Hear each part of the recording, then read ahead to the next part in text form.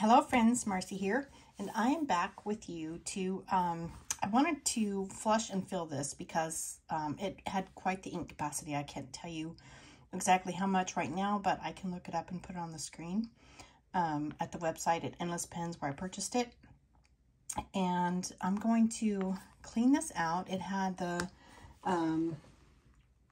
Robert Ulster coffee date that it came with it as a special purchase. It was a free ink with the purchase of this Coffeeholic pen. Anyway, love this pen. It is a small pocket pen. It's the Opus 88 Mini, and it is a plunger style eyedropper. So I've enjoyed using it. I loved the color, the shading of the ink in my journal, but I had an issue. So this gorgeous little cap with the coffee, and it has this nice clip. I had laid the pen down on my desk without the clip, and guess what? Yes, you guessed it. It rolled into the floor and boom. See if I can get this. Look at my nib. So I was like, oh no, that's never happened to me before. So I got online and I actually ordered some new nibs at Jet Pens. But look at how this is ink, empty, but it still has a little bit of ink down in the feed. And so it does still write, even though it's bent. And I did want to... New nib. Okay, I'm going to write new year. New nib for the new year. I did want to try to fix it, but the only needle nose pliers I could find here at my house were in my little jewelry repair kit. And I was afraid that if I tried to straighten the nib, I'd compromise and weaken the metal. And so I thought, you know, I'm just going to purchase a new nib. And got online at Jet Pens, and I was able to find the replacement broad nib that is the Opus 88. I'll show you in here. So it is the Opus 88 in broad, which is what I have on here. But I thought as long as I'm purchasing and have to pay the shipping, I'll go ahead and get a new nib, a new size, and get the stub. This is a 1.4 millimeter stub, which I think I'm going to add today. Little odd difference though, I can show you. This one came with an O-ring, and this one did not. So I wasn't sure if or where I should use that. So we'll find out. But I'll be putting the 1.4 millimeter stub on with you today. And we're kind of learning this together. When my problem occurred, I looked on YouTube for videos of someone else changing the nib on their little Opus 88 Mini. Couldn't find it. So we're learning together. And I'm hoping that once I discover the process, that it will help you out.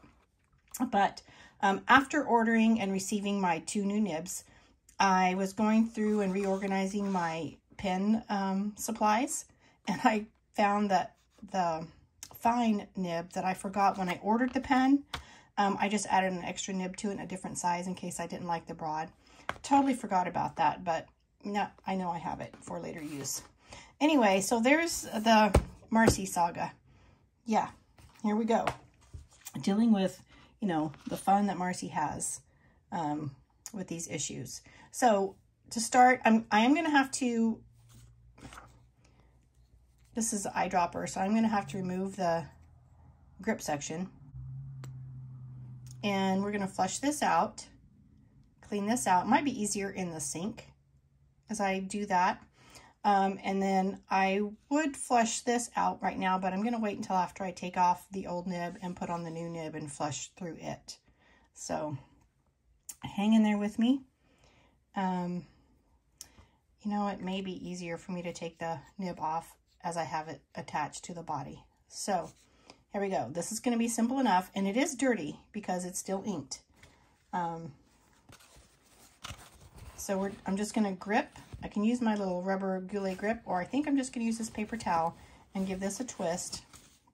I wasn't sure how to remove it, but once I saw the new one and that it was a twist little section there, that gave me a clue. So removing that was quite simple. So this is my bent one, and I will probably attempt to play with this and fix it at a later time, you know, just for experimentation's sake. But now that I have this removed, let me put the new one in. And again, I am putting in the 1.1 stub.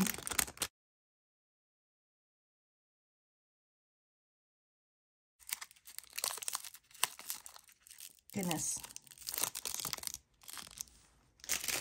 So I'm going to save that O-ring in case I find later that I need it for something. Looking at this one, let me just pick this up. Looking at my old one, I don't see an O-ring attached anywhere here. So I'm not going to be using it because I don't see it at the bottom or around the nib section. But I'm going to just place it here, screw in the new nib,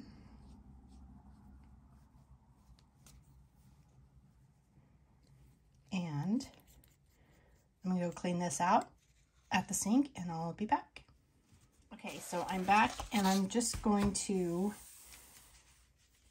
so it came out nice just running it under the faucet sink. It's easier for me than using jars of water and the bulb syringe, which it's totally doable, but it takes a little bit longer. And I'm going to put my old nib, the bent one, inside this bag with that O-ring that I'm not sure if I need yet. We'll find out as we proceed. And then I'll take it inside this box, and I'm just going to make a note. I'm going to write myself a note on here to a damaged broad nib, so I know that that is there. All right, and this pen did come with the eyedropper. When I purchased it, it came with a little eyedropper in the box, but I did not use the eyedropper because I didn't want to mess with cleaning that. I just used my syringe. So instead of putting the coffee date, which I thought was going to be a permanent ink to use in this pen, because I love it. I mean, it was just amazing. I was going to ink it with the coffee date again, but I'm looking at this little coffee cup here, and I thought about that cool mint that I just inked my platinum with, and I thought, you know, it'd be fun to use the cool mint for the month of January as a winter color. And so we're going to do that today. We're going to use the cool mint, and then when I flush it out, I'll go back to the coffee date because I really enjoy that ink. And I do believe that the Robert Oster inks are becoming my favorite inks. I'm just really enjoying their performance. So using this syringe is much like the eyedropper. I just have to put some ink inside. And actually, oh, maybe I can get this sample vial emptied. Let's see what we got here. I don't know if I can measure this with you at a level, so let me look up. And okay, it looks like it's about 1.5 milliliters on the measure lines here. It's below, so just as you would an eyedropper, you just put it inside here. My plunger is down or all the way open. Yeah, am I going to be able to fit 1.5 mils? Yeah. Okay, so at least that helps me know the capacity of this barrel. I did have 1.5 mils on here, and it's full to the top. So now the question is, can I insert my nib there without pouring liquid out everywhere? Let's see. Can we? I don't know. No.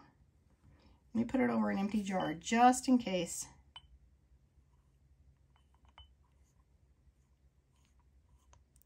Okay, I lost a drop. I lost a drop in the jar, and there's a little bit here. So let me try.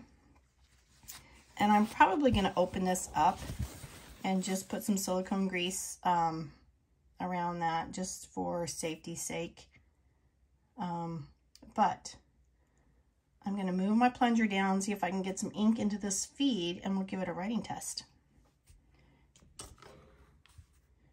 Okay, be careful with letting that pen roll around, because the last time I laid it on the desk without the cap posted was when we had our issues. So, of course, all those issues are learning experiences, right? If things like that don't happen, then you don't have anything to experience and learn from. All right, I already see some ink coming down into the nib, or the nib feed. I don't know if you can see the glisten, the light hitting at your angle, but let's give it a shot. And this is the Opus. Yeah, okay. Mini. Okay, it's the Opus 88 Mini. I forgot. Opus 88 Mini. And I just changed to a Stub 1.4 millimeter. And these stub nibs are so fun. Let's see, that looks like a D. All right, and we have the Diamine Soft Mint. Fabulous. Okay, as this dries, we'll see how that performs. I'm loving it. I'm thinking so far it is fun. And I'm not going to put the plunger down anymore yet. I'll do some more writing with it today. But let's cap this. And wow, I may have that too full. I may have to take out a little bit. We'll see. We'll see how far I can get my plunger down. But this pen is fairly new to me. I think I purchased it in September. And I only filled it once with a coffee date, wrote it out. And I've been waiting to flush and fill it for about a month. But I was waiting on my new nib. Hey, I just want to jump back in here with you and quickly add silicone grease around this nib grip section, because I'm going to do it anyway. I thought I just may as well do it on camera with you. So to keep my eyedropper barrel from spilling, I'm going to put it vertically inside that empty jar, wipe off the threaded section on the grip, and then apply a little bit of, this is my TWSBI. I have so many TWSBIs, and I'm grateful to have this ready at hand. Actually, this is a new bottle. You'll have to get into it.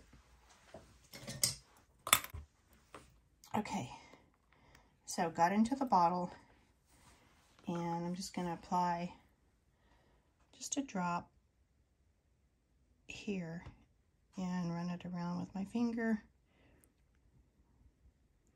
for a good seal on that. I've never done that to this pen. Of course, this is the first time I've done a flush and fill on it. So anyway, at least I feel more comfortable with the seal on this. Thank you, TWSBI, for providing that. And here we go.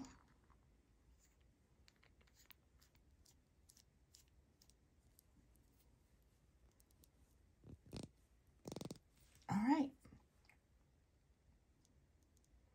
Go ahead and put my plunger all the way down and cap it, and we are good to go.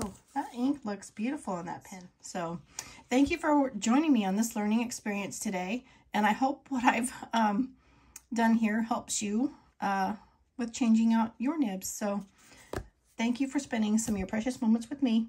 You have a blessed day. Bye-bye.